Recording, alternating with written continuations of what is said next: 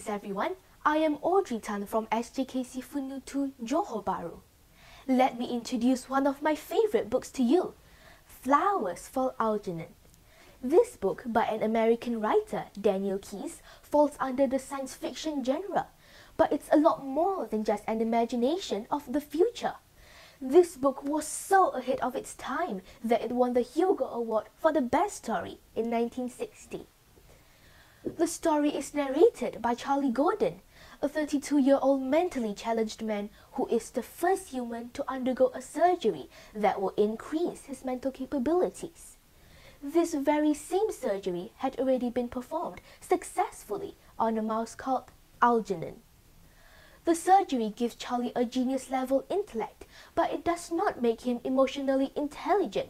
He still has difficulty in making friends and connecting with people. In my opinion, Charlie has two characters in this story, one before and one after the surgery. The Charlie before the surgery just wants to please everyone around him and be smart. The Charlie after the surgery is much more complicated. His newfound intellect changes his perspective of the world.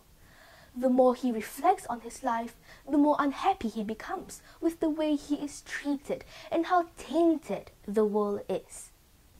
Charlie after the operation says, and I quote, "I don't know what's worse, to not know what you are and be happy, or to become what you've always wanted to be and to feel lonely." This shows that the story is more than just a science fiction. It's almost poetic and thought-provoking. It shows the importance of understanding and sharing our feelings with one another.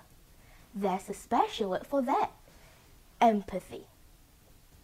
However, my favorite passage of the book is on page 249. It states, "Intelligence is one of the greatest human gifts, but all too often a search for knowledge drives out the search for love." Well, I could easily give this book a 5-star rating.